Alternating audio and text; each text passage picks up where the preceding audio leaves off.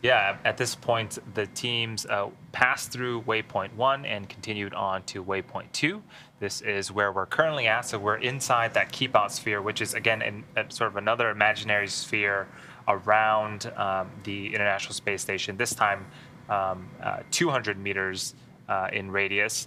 And at waypoint 2, we are currently holding to troubleshoot some video issues of a Dragon. So we have feed of Dragon looking at the docking adapter of the International Space Station. The folks here on ground can also see that video, but there is a disconnect between the video feed to the International Space Station. So there are a couple of paths that we are continuing to look at, and hopefully we get an update from the team soon and we can proceed with docking.